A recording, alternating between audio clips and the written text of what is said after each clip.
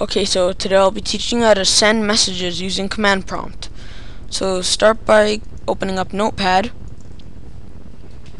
and I already have my code copied, so I'm just going to go into edit, paste. Now this code will be in the video description on the right hand side, and even the finished product will be available for download. So go into file, save as, call it anything you'd like. I'm just going to call my message. The important part is the file extension, which is .bat, and save as type all files. Save and exit out. You'll see that it has created our file, our MS-DOS application, so double click it to run it. You will get a user prompt. Now normally I would enter in an IP address, but I'm going to show you how to send it to a whole work group or a network.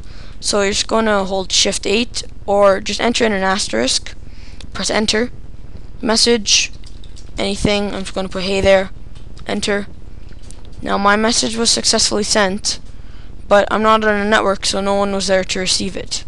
Now don't forget that when someone receives the message, they do not need this BAT file. They'll just receive a prompt on their screen, and it'll have your message in it, and it'll say from so and so.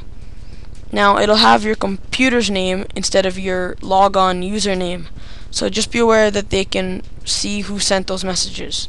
So don't send anything rude. So if you want to send it to a work group or a network, asterisk instead of an IP for user. So thanks for watching, and I hope you found this helpful.